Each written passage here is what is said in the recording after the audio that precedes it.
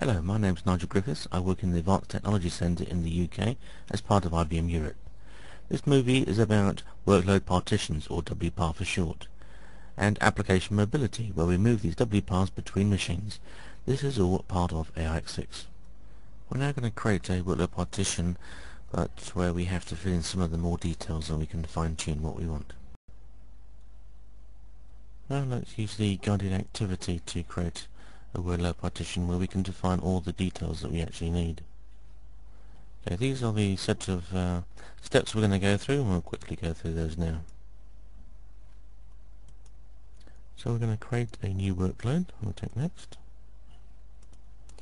We're going to use a system workload partition. We need to give it a name, WP12, and a description here, or we don't need one, we'll just put something in.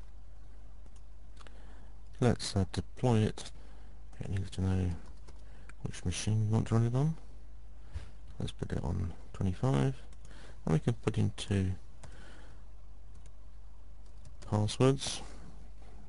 To confirm, we can start it each time the computer starts up, and we can start it immediately once it's been created.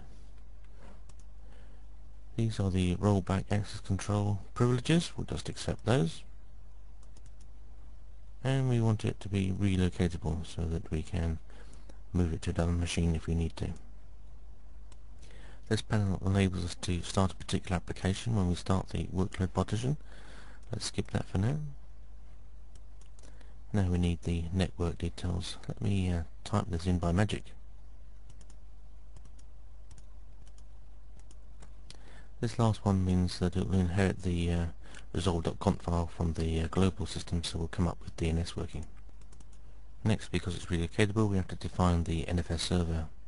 This mount point has already been defined on the NFS server, and of course it needs to be exported to any of the systems that will run the WPAR and to the WPAR hostname itself. Next we have a summary panel where we can check any of the details that we've typed in. Particularly good if you've planned ahead and you have these all on a sheet that you want. Then you hit finish.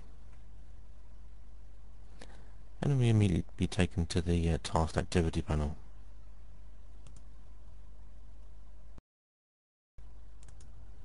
Okay, there we go, it's just finished. It took from 6:15 to 6:21, just over 5 minutes to build us our WPAR, and we should actually find that this is running. There we go, WPAR 12, and it's already active because we clicked the button to say activate it as soon as it's created. In the next movie, we'll look at how to move workload partitions between Power 4, Power 5 and Power 6 machines.